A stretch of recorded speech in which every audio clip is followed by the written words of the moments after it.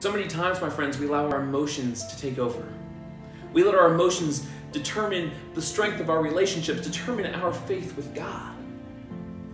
In a day like today, September 11th, when we remember the horrific things that happened into our country, we allow our emotions to run wild.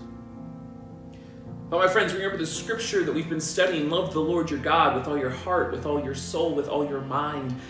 And we ponder, how do we love God with our minds when it seems like our emotions and feelings take over? My friends, we need to remember to take every thought captive for God, to allow God to reign in our minds, to keep learning about God as we strive to be in rhythm with God.